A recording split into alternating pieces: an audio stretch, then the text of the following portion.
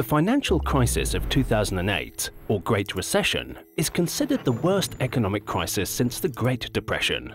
Now, over a decade later, many are still wondering what has changed, and more importantly, how this type of economic disaster can be avoided in the future.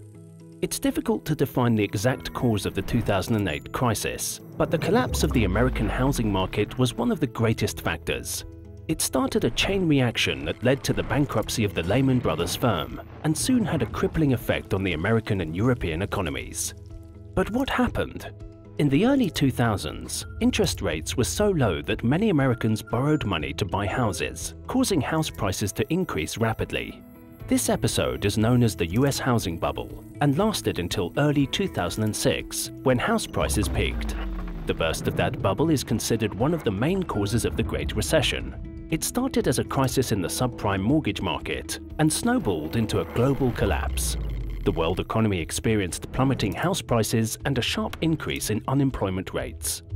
In the US, more than 8 million citizens lost their jobs, approximately 2.5 million businesses were devastated, and close to 4 million homes were foreclosed in less than 2 years. Income inequality and increased debt made many people lose faith in the economic system. The recession officially ended in 2009, but its immediate effects lasted much longer than that. The unemployment rate in America reached 10% in 2009 and only recovered to pre-crisis levels in 2016. The crisis brought the bank's potential shortcomings to light for the first time for millions of people around the world. But why does it still matter today? The crisis is a reminder that policy matters.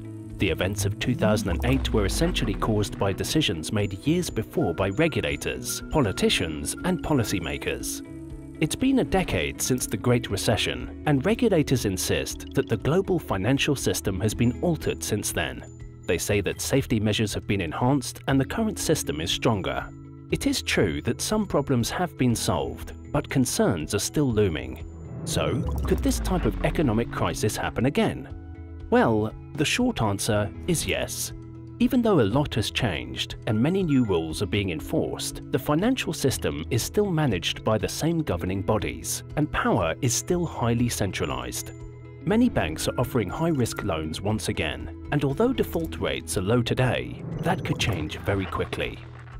With fiat currencies like the US dollar or British pound, the amount of money in circulation increases unpredictably, because central banks and governments can decide when to make new money. But when the money supply increases too fast, nations may be subjected to economic disasters caused by hyperinflation.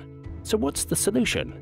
In 2008, as the world was feeling the shock of the financial crisis, a solution to many of the issues with the existing system was being devised: Bitcoin. Unlike fiat currencies, Bitcoin is decentralized. This means it's not controlled by a government or central bank. Instead, the creation of new coins is determined by a protocol, a predefined set of rules. Bitcoin runs on a distributed system, meaning that the protocol rules are enforced and validated by a huge network, spread all around the world. Also, the distributed work of validators ensures that new coins are issued at a steady, predefined pace. Besides the controlled issuance rate, the Bitcoin protocol also establishes a fixed maximum supply.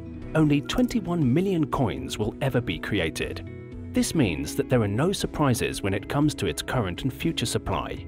What's more, Bitcoin is open source, so anyone can contribute and participate in its development, as opposed to the traditional financial system, controlled by authorities and central banks. Although it has been a decade since the 2008 financial crisis, people haven't forgotten how fragile the international banking system really is. Cryptocurrencies still have a long way to go, but they represent a viable alternative for the traditional fiat system.